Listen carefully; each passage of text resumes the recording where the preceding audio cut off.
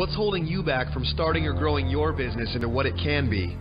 Well, if you're listening to this, it's not a lack of information. What you're about to hear is all you need to get motivated and start making waves.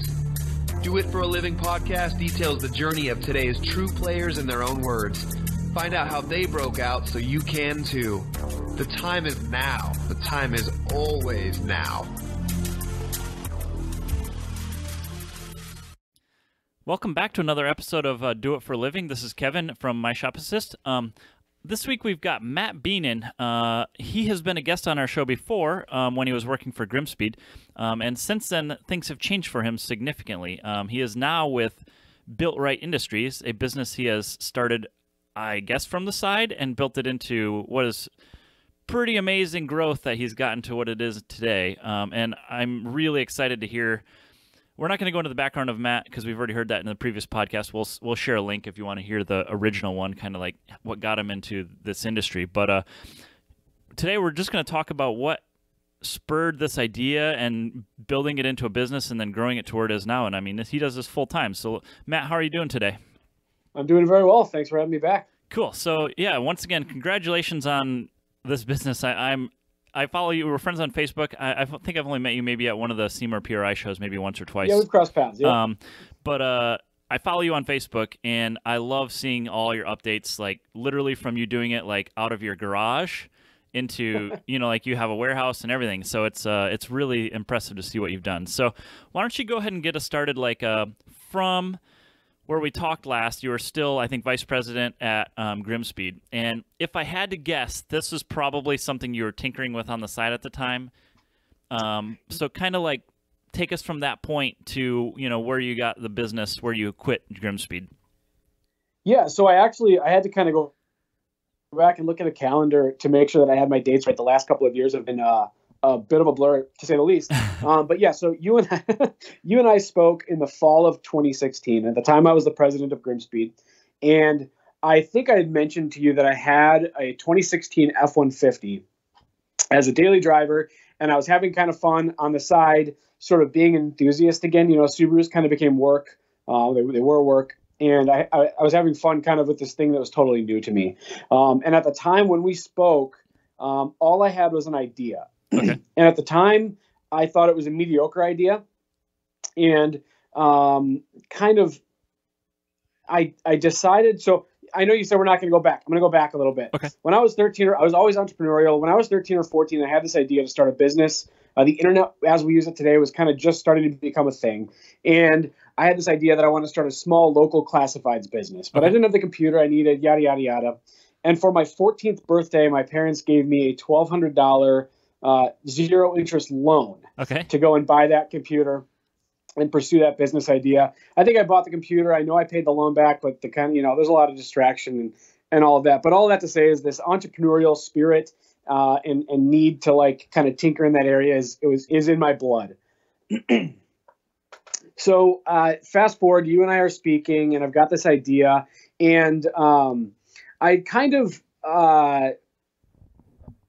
was coming to the realization that Grimspeed wasn't a career path that was going to ultimately fulfill what it was that I wanted to do. Okay. I knew that I wanted to be a business owner or a business partner and really have that sense of ownership that I think you can't otherwise get as an employee, maybe to the same extent. Which is a lot of what this podcast is about, because a lot of people, you were kind of interviewed as an employee, not necessarily the owner, and a lot of people are the owners, right? Yes. And I recall listening to the other interviewees who were the owners and being envious of that additional hunger and drive that I think that I know now that you feel when you really have everything at stake. And I remember you asked me when I left my big comfy defense industry job, moving to a small business was, a lot of risk and a little bit of reward. And so I kind of ultimately I got to the point at Grimspeed where I was enjoying what I was doing there, but I had this kind of need festering, and I kind of ultimately decided that the riskiest thing for me to do would be to continue being an employee somewhere where I didn't feel like I was moving towards sort of this ultimate goal or ultimate calling. And so I had this idea, and I had that I had come across that birthday card with the zero interest loan, cleaning out my house. And I thought, you know what, I'm going to put that same $1,200 into a small business checking account. And I've got this little mediocre idea. And I had, everybody, I think when you kind of want to start a business, you're waiting for this perfect idea, the silver bullet that's going to, you're going to make it and it's going to go well and blah, blah, blah, blah, blah. Uh-huh. And I kind of just decided I'm tired of having these ideas that I think are pretty good. And then in hindsight, wishing I had chased them down. Right. So I did that, right? So I made 50 units of this little latch release that I had. And it was something that I kind of, again, it was a nights and weekends hobby kind of thing. I cut the prototypes out of cardboard with scissors, really just tinkering with it. And I made them, and I used one myself, and I sold a handful to a friend and I think a few of his coworkers. And for people who aren't familiar, it's a latch to like pop the back seat to fold down or something, right? Yeah, it's a very basic thing, and I won't bore you with kind of the entire function of it. But yeah, it's a little $35 item. It allows you to drop the back seat of the F-150 down, and there's some storage space and stuff back there. Okay. Yeah, so I had these extras sitting around, and so this was very late in 2016. And in February of 2017, this kind of need to start a business was continuing to fester. And so I got a little bit of legal advice, and I started a website, BuiltRightIndustries.com, and I put the rest of these rear seat releases up there for sale. And I remember it was February 3rd. It was a Friday, and I put them up there for sale, and I went on Facebook, and I found a small F-150 group and kind of like sneakily said, hey, has anybody seen this neat little invention? Yada, yada, yada. Right. And I posted Guerrilla a link. Marketing. Yeah. And I remember I sat down to watch a movie with my wife, and my phone buzzed, 12 minutes later or something, and I had sold one.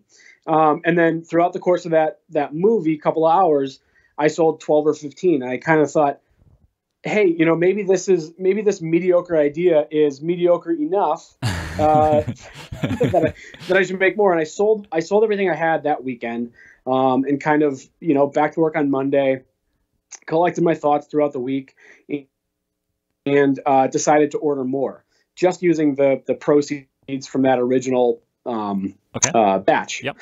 So I did that, and I kind of continued to cycle on that over and over and over again over the course of the next, I guess it was a few months.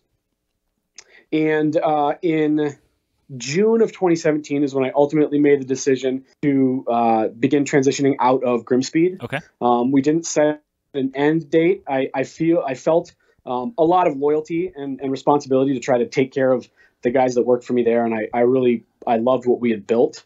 Okay. But I knew that we needed to part ways there. So you were basically, you were willingly helping to train your replacement then at that point, right? Yes. Yeah. Okay. Yeah. Essentially. And I didn't end up I wasn't given a replacement to train. And so, long story short is, I was there for another 4 months. Okay. Until October. And, kind of to answer your question is, I didn't really think of it at the time as starting one business in order to leave another. They felt to me like separate things. Yes. Okay. And I guess I'm not sure how to organize that more clearly in my head, but I just didn't think of it because at the time, so in June when I decided to leave, I had every intention of getting another full-time job. Okay. I wanted to either be, like I said, working towards being a partner or a business owner, or I wanted to work again in a larger organization and have a mentor and some leadership and continue to grow professionally in that way. Gotcha. Okay. So in June, and I went back and looked actually before we hopped on this call, in June, I sold about $2,500 worth of these little seat releases. Okay. So needless to say, that wasn't 1 month, right? Or is that total to that time? It was, no, that was 1 month. Okay. That's pretty That was decent. 1 month. So yeah, so it had some traction, right? It had some legs. I knew that I was onto something, but it wasn't a quit your job, and chase it down. It didn't feel like that to me. So I continued working at Grimspeed, and that continued to be a, 8, 9, 10-hour days type of thing. I felt, like I said, I felt some ownership there. Mm-hmm. And in October, actually, the week after I left, I had a job interview that went really well. I was going to be the director of product development at a major toy company, and it wasn't until it was kind of ready to make a decision there that I realized that there was really no decision to be made, and that I had to pursue BuiltRight full time. Okay. So, I had some savings, and YOLO, right? yeah. I mean, and like I said before, it felt like the most, in a very strange way, it felt like the most risky, irresponsible decision would be for me to back burner this thing that I was growing. And I think I was one of the only people that didn't see it like that until that moment. But I would even be interviewing with people and say, use as an example of my ability to execute. I had this little side business, and they're like, what are you doing? So that was kind of, but I had to get to that decision point in order to feel like it's time to take a crack at it. Cool.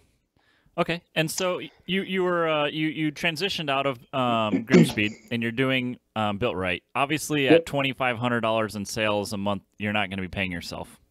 Right. So is this kind of like the realization that this just got real fast? Yeah. And it kind of, it had time to set in after I had given notice, and I had about 4 months to kind of work myself up into a panic. But again, I thought I was going to get another job. So there wasn't really a moment where like this just got real. It got exciting. Okay. I mean, when you have something kind of in the back of your head, or that you're playing around with part-time, and I've had other people call me since, we chatted the first time and have kind of heard my story and ask for advice. And if any of you listening want somebody to convince you to quit your job, give me a call. But when you can start dedicating yourself full time to it, it's a game changer. Okay, cool.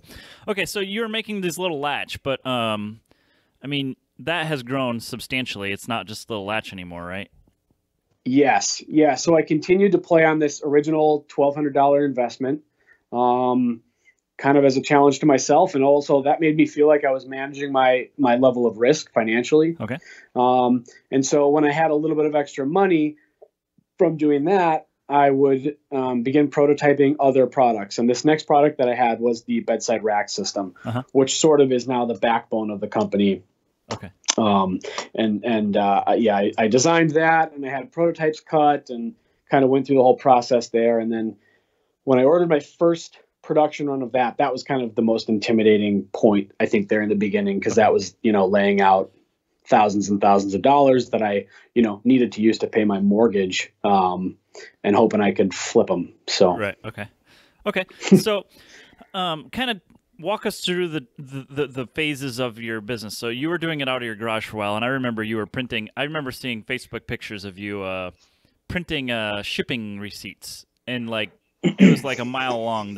That printer was just printing them as fast as it could, essentially, right? How does that work out of your house? The basement, I kind of took over the basement, and that turned into kind of a production and fulfillment facility.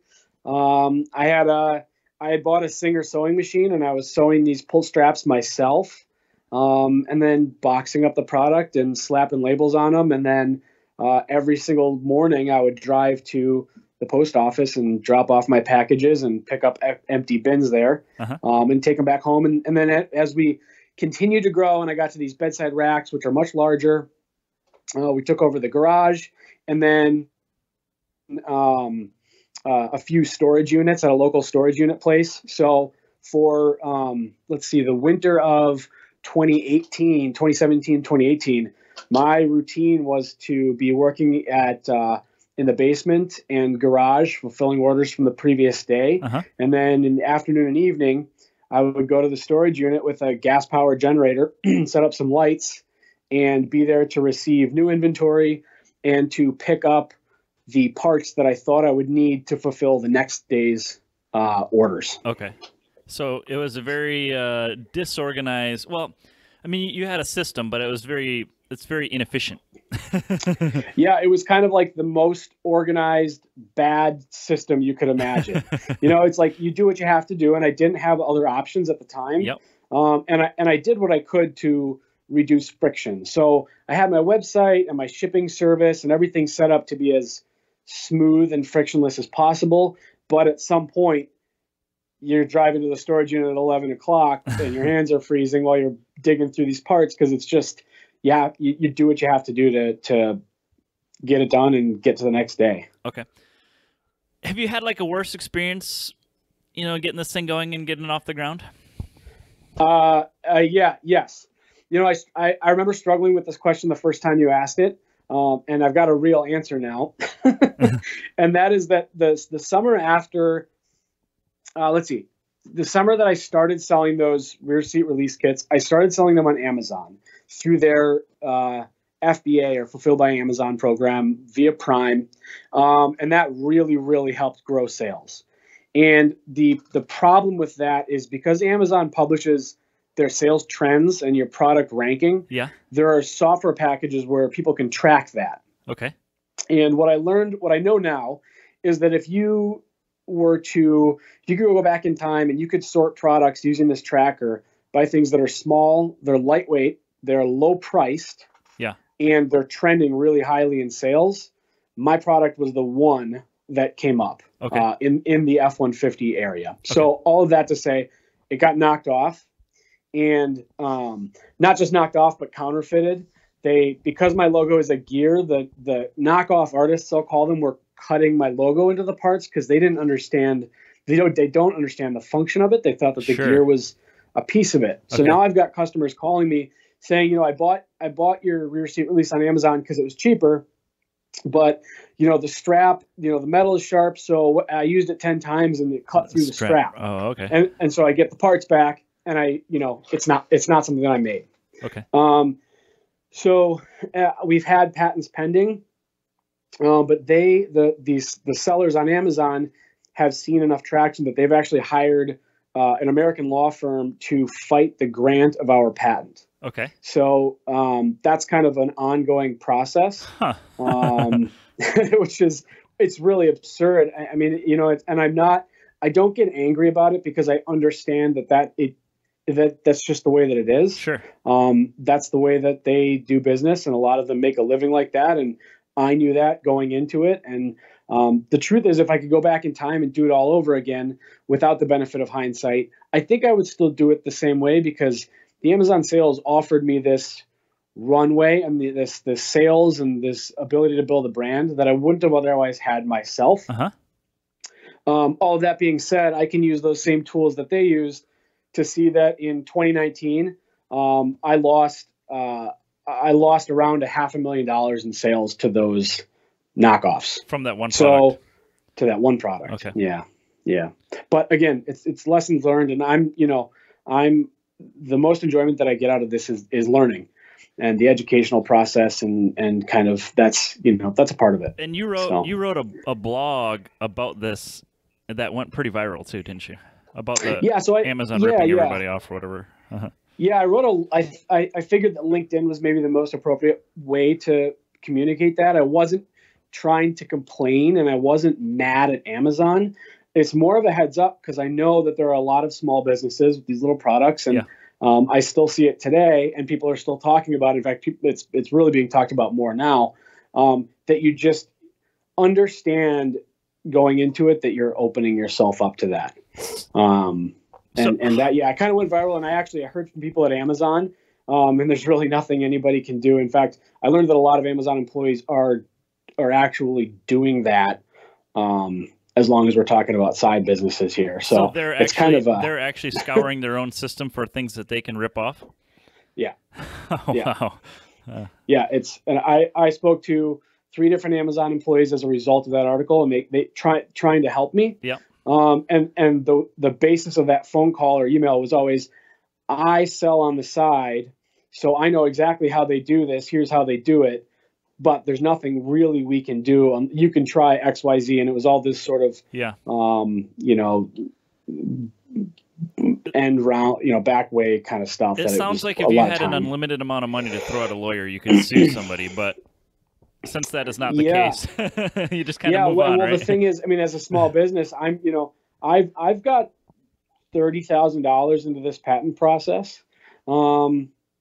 and the problem is the people that are knocking this stuff off, they're so good at it. They have the resources too. Yeah. And you got to find them. You got to know. You don't even know who to contact, so you need to hire private investigators, oversee. It's quite a process. Wow. Okay. So. All right. So take us to where you're at right now. So what is the facility you're in at this moment? Yes. So right now we are in just under 5,000 square feet. Okay. So bigger than your garage and basement. Bigger than the garage and the basement. Yep. A little bit more usable, less stairs. Yeah. And we've just got a small office up front. Okay. Space for 4 or 5 employees. And then it's heated warehouse and back. Okay. And how many people are working with you? There are 2 of us right now, full-time, and a couple of part-time people. Okay. And so you are actually able to pay yourself now. You're not doing it all pro bono as an entrepreneur, right? Yeah. Out of necessity, but also, it's kind of, I don't have a specific business plan, but I had a strategy going into it that would allow me to pay myself. And, I'm past the point where I can kind of, I've got a wife and I've got a 1-year-old now, and I'm kind of past that, eat ramen in the single bedroom apartment sort of phase of my life. So I needed to find a way to avoid that. All right. Okay. And so you just said you don't have a formal business plan, but I mean, do you have some direction to where you want to go with this? Is there a path forward? Yeah. Yes. Yeah. So I don't have a business plan in the sense that I don't, and I probably should have kind of a living document that I'm reviewing every year. Mm-hmm. But when I turned down that full-time job and you kind of said, all right, it's time to get going. I did do that, and I sat down and I came up with a plan and strategy, generally kind of a plan and a strategy that would have worked for an automotive truck aftermarket business the same way it would work for anything else. I wanted to diversify quickly.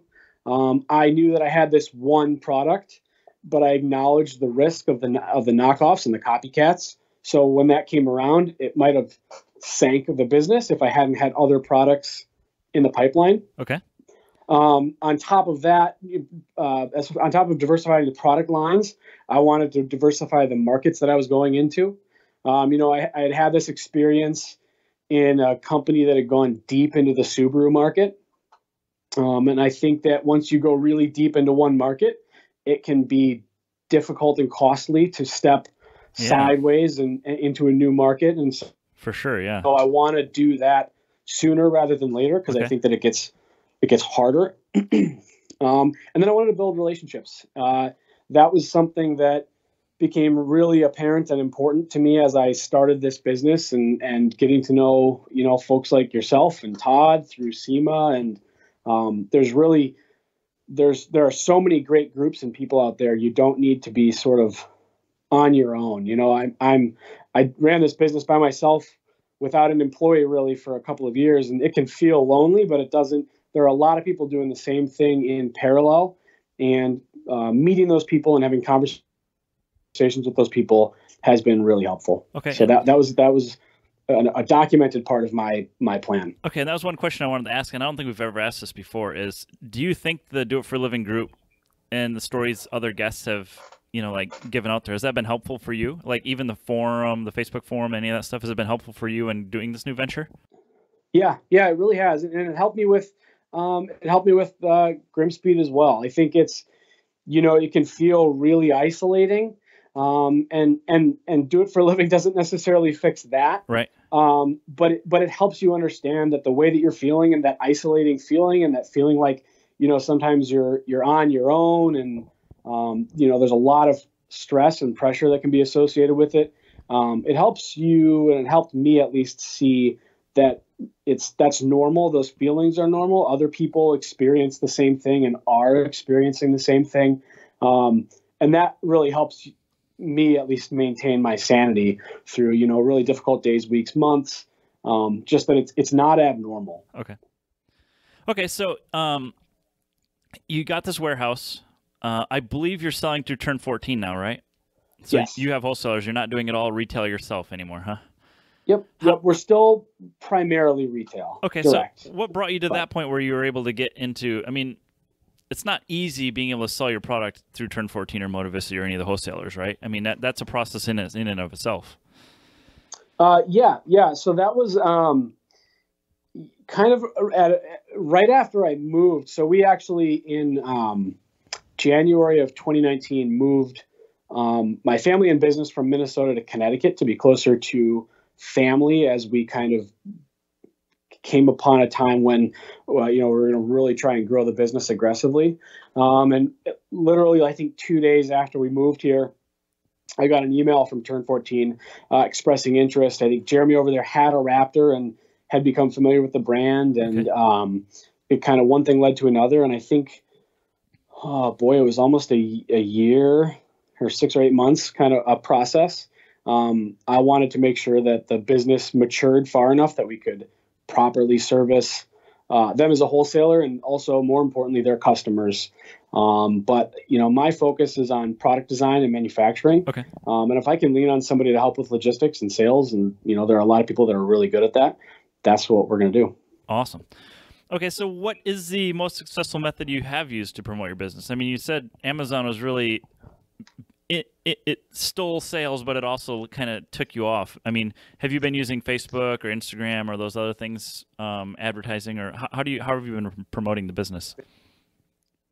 Yeah, so a part of that kind of business plan that I was talking about was to, in addition to diversifying products and markets, is to diversify the way that we're reaching those people. So we spend quite a bit on Facebook ads. I think I spend about $10,000 or $12,000 a month on Facebook advertising. Okay. Word of mouth is something that you can't really pay for. And in my customers, my demographic specifically, word of mouth is extremely valuable. So part of that is building relationships with customers and having that personal communication. Forums, we participate in the forums to a lesser extent. It's more of kind of a way to share what we're doing, but it's the kind of the day-to-day action doesn't occur there quite like it used to, but it is definitely still a resource. Trade shows and sponsoring people, we dabble in that as well. We were an exhibitor at SEMA this year for the first time. Awesome. I think we'll be back in 2020 as well. And then also going to not just truck shows, but understanding that our demographic, truck owners, they go to fishing tournaments and they go to snowmobile races, and learning how to reach those people sort of in their world instead of inviting them into ours is something that I'm going to kind of work on really hard in 2020, and I'm excited about that. That's interesting. Yeah, I mean, I would have never even considered that, but you're exactly right. Like towing boats and going to hunting conventions and fishing conventions, and I'm sure all that kind of stuff is stuff that fits your demographic really, really well, huh? Yeah, and it's not something that I really considered in the past either.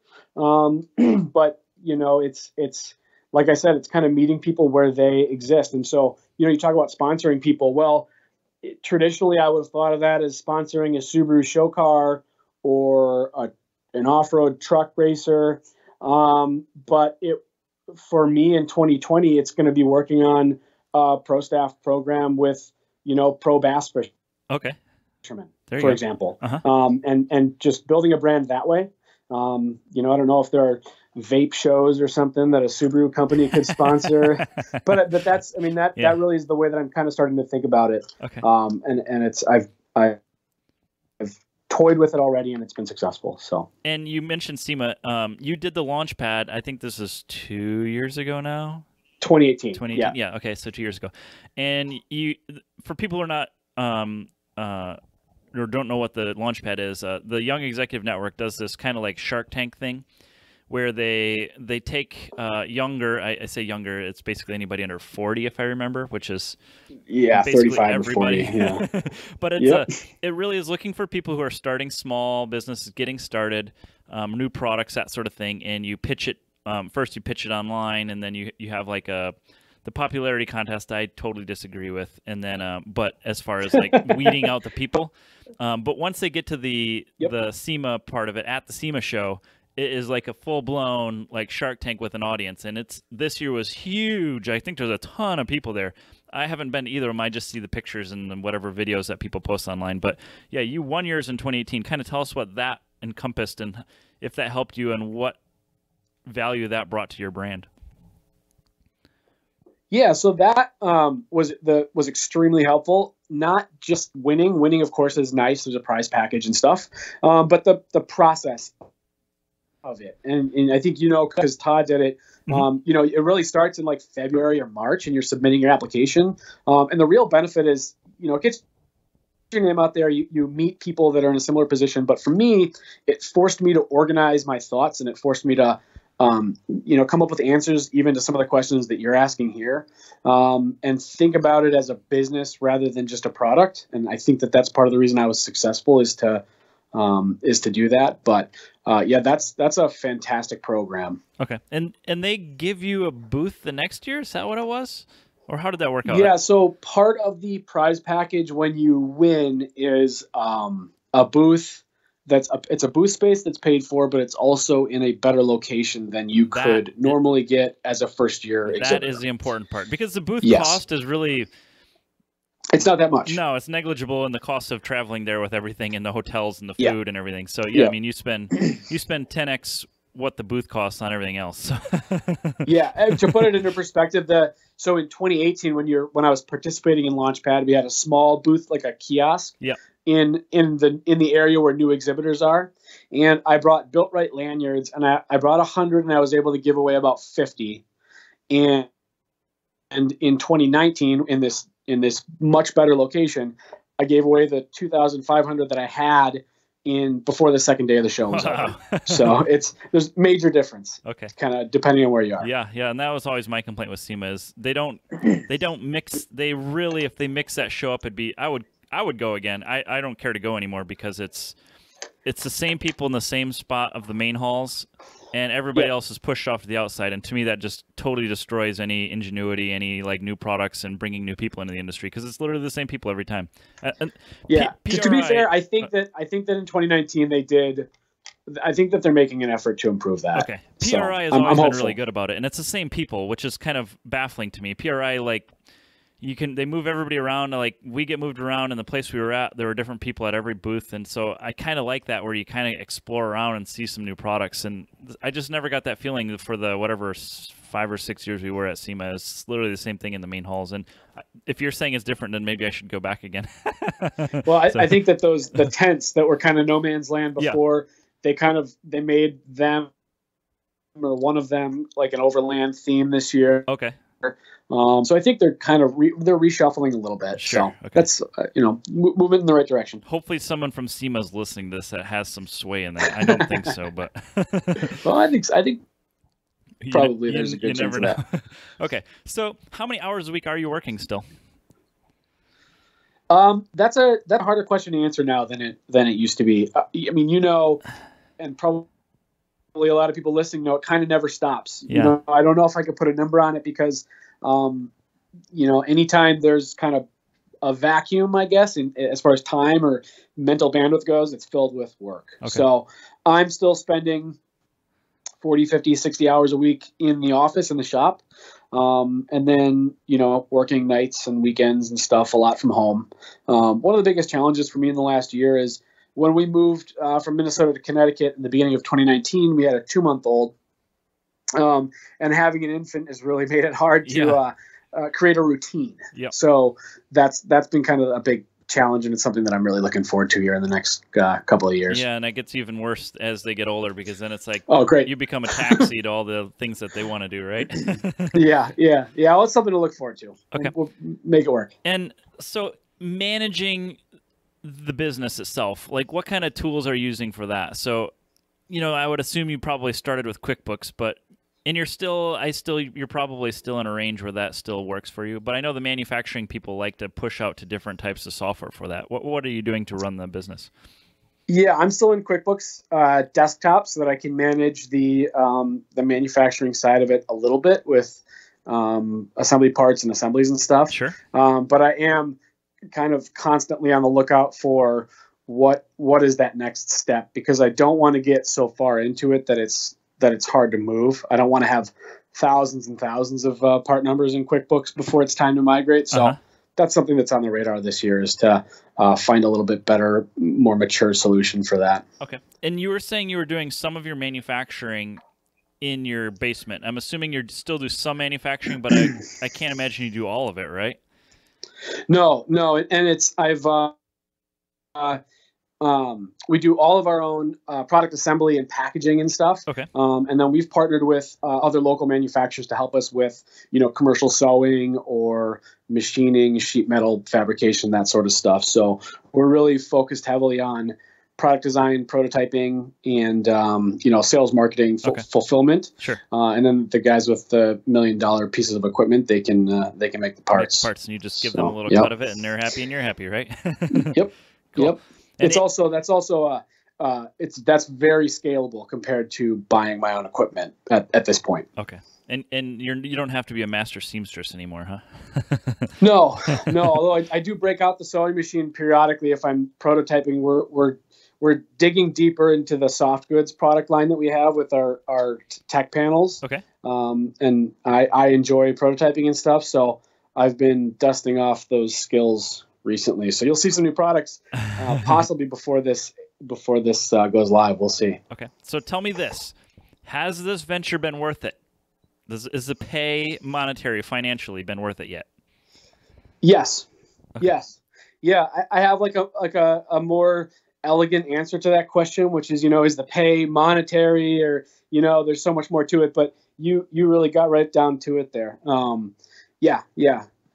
So, so we kind of actually hit a milestone a couple of months ago, which is that, BuiltRight now, by the metrics, is bigger than Grimspeed was when I left. Holy cow. Which the only significance that has to me is that it kind of gives me this bit of encouragement, like, all right, everything you've seen, everything you're going to see, in the next few years, these are things that you've done before. These are challenges that you've faced before. I can anticipate things better, and kind of have a better understanding of what the next few years looks like. So, okay. But yeah. Fantastic, man. That is so impressive. You Thank you. You leave a company that was already pretty well established, and in, I guess, 3 years have already surpassed that on your own, huh? It's amazing. Surpassed where it was when I started there. Okay. Oh, okay. I don't remember what I said, but yeah. Okay. So still impressive. We're closing in. Okay. And so I guess looking forward here, do you have a 1-year plan? Yeah. New makes and new models. We've spent the last year kind of getting our feet under us here and maturing the back end of the business, kind of building out that infrastructure and the process. And we're ready to get into GMC, Chevy, Toyota, Ram. Our Jeep stuff has been really successful so far. Yeah, you bought a Gladiator, right? That was yours? Or yes. Okay. Yep. As a prototype vehicle, essentially, huh? Yeah. Yep. Okay. Yep. For product development. And I mean, some manufacturers participate in the SEMA tech transfer program where you can get CAD models eventually, but still, if you need measurements and vehicles for testing, best way to do it is right own away. the vehicle, yeah. You have to own the vehicle. Yes, yeah. I agree with that. Yeah, and okay, so this is something that I think we had hit you up on probably about a year ago now. So we were looking at getting into F-150s, and we are still in that process.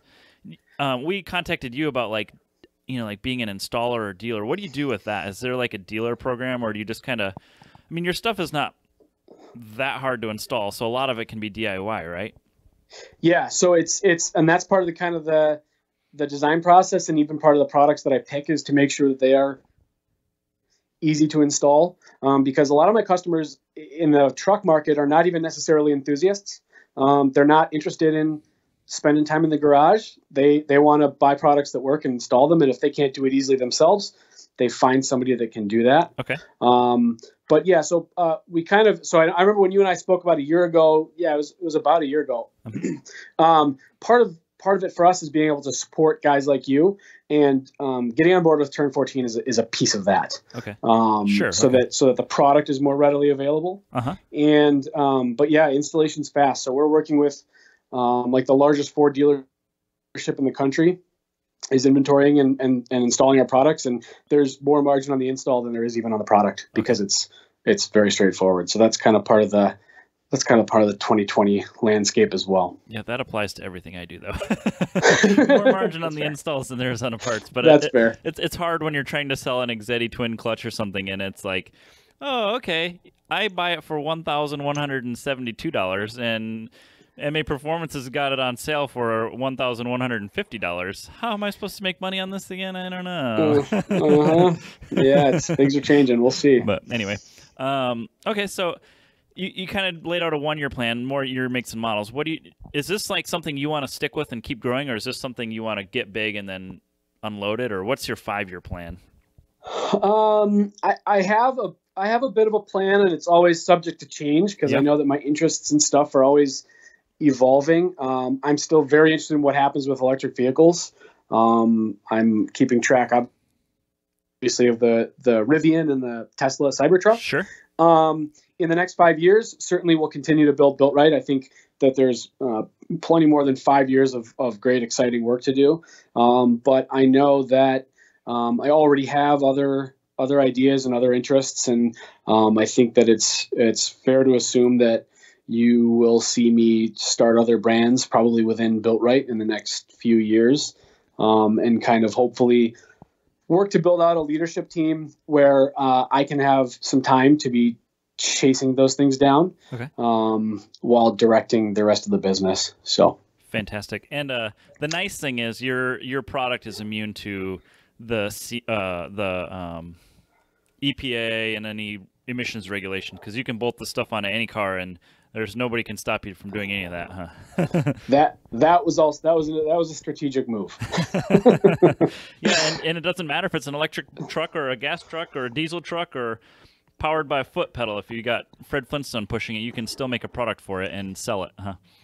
Also an intentional decision. Cool. Yep. There's a lot of things changing, and you can only kind of control your piece of it. So. All right. Well, this has been a fantastic update, and I really appreciate you taking the time for it. How does our listeners check out your products? Get in touch with you if they have questions. How do we do that? To check out the products, certainly our website, BuiltRightInd.com or industries.com. You can find us on Facebook or Instagram at BuiltRightIndustries.com. If you want to email me directly, it's matt@BuiltRightInd.com. There's a lot of different ways to, or pick up the phone. We're happy to answer. Awesome. Matt, I really appreciate this, and congratulations on this fantastic growth you've had, and it's super impressive, and I think people should pay really close attention to what you did and how you did it, because it's a model for how to start and grow a business. It really is. So thank you. Well, thank you for the opportunity. It's fun to catch up, and it's a nice opportunity for me to take a minute and look back instead of forward. So. All right. Cool. All right. Thanks. All right. Thank you. Thanks for listening to Do It for a Living. You can find out more about this guest, this show, and even details about what we just talked about at our website. Check out the Facebook page at facebook.com/doitforaliving and tell us who you want to hear from.